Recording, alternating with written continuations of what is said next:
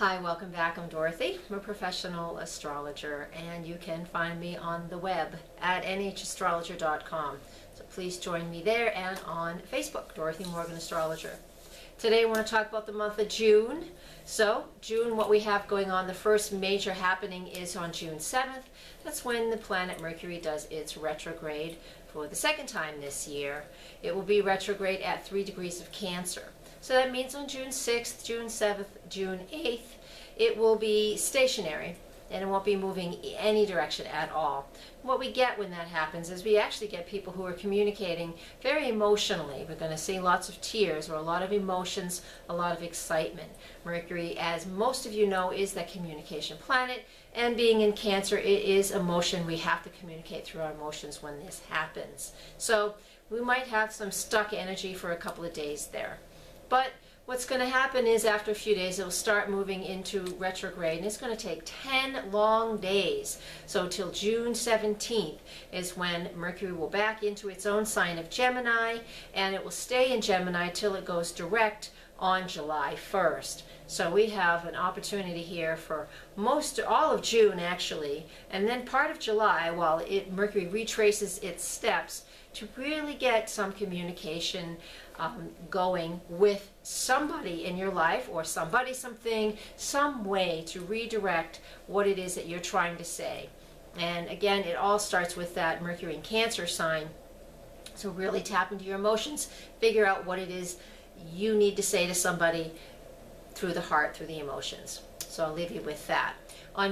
Quickly, on June 9th, we have Neptune going retrograde in the sign of Pisces. It will be retrograde until November. So anything that you've been working on that's metaphysical, spiritual over the last year or so, you're going to get an opportunity to either learn it more. I think it's a great opportunity for us to incorporate or to assimilate information that we've been studying for months and months and months. I know many, many people in my own environment here at Circles of Wisdom and other places, people are taking class after class after class.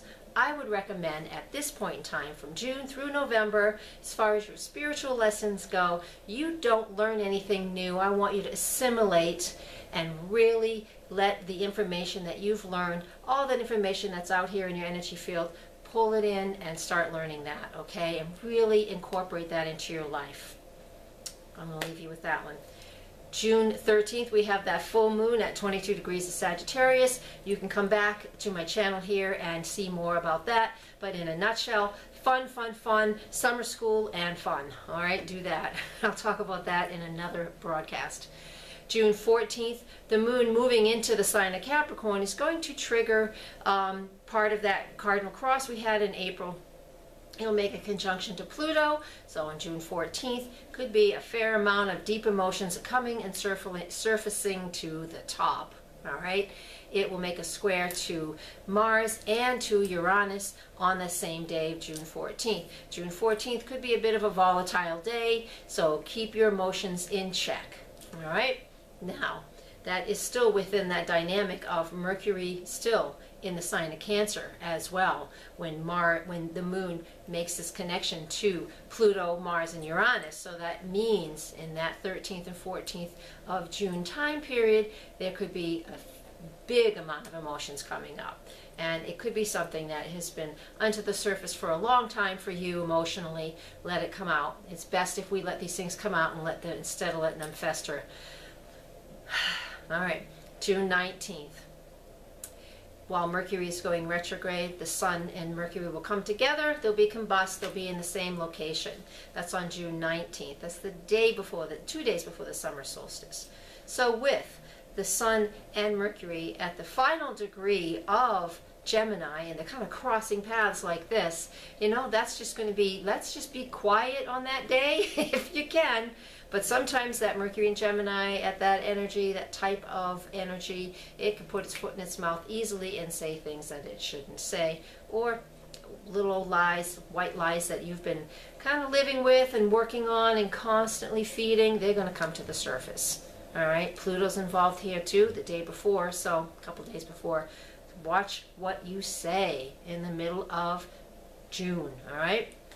Now, June 21st is the summer solstice. Our focus is in on home and family. And again, it is really, really close to where Mercury went retrograde. So, family dynamic is going to be playing a big role at the middle to the end of June. What's going on at home and with family, all right? I know those are key words, but it's the truth.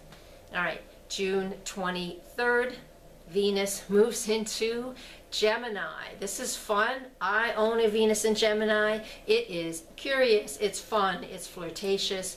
We just want to try all kinds of things. It's great for having wonderful chit chats with girlfriends and just talk. Constantly talking about decorating, talking about what's beautiful, going to beautiful places in your area, in your neighborhood. Give that a shot. Traveling short distances all around your local environment. Not necessarily going too far away, but enjoying the beauty and seeing the beauty and just traveling, day trips. Really enjoy yourself and have some fun. Be flirtatious. Don't hold back. Have some fun with that. That Venus in Gemini is great fun. It's going to be there for 3-4 weeks. And finally, I'm going to end June's forecast with the new moon at 5 degrees of Cancer. Again, that is just 2 degrees away from Mercury went retrograde, and that was on June 7th. On June 27th, that new moon in Cancer at 4 a.m. Eastern Time is going to help us to focus back in on what is truly important in our lives. And it always comes back to our emotions, our family, our home. All right? So, thank you all for watching. Hit pause once in a while and write this stuff down for yourself so you can keep track of it. I know it's a little bit long. I thank you for watching, and come back to see the full moon forecast. When is that? It is June 23rd. Come back and, no, June 13th. Come back and see me then. All right, blessed be, and namaste.